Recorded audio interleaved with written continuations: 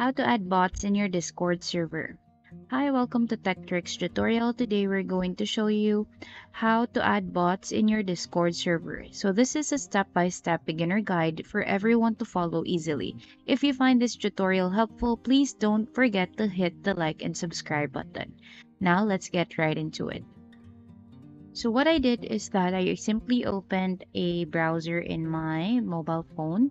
So say for example, I have like a Google browser right here and I went to google.com. Now in Google, I simply search for Discord bots.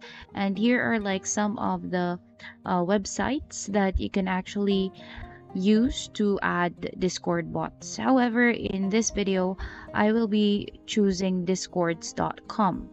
So here in discords.com, you can actually choose a variety of different kinds of bots that you could add onto your Discord. So maybe it like music or for fun, economy games, and the likes.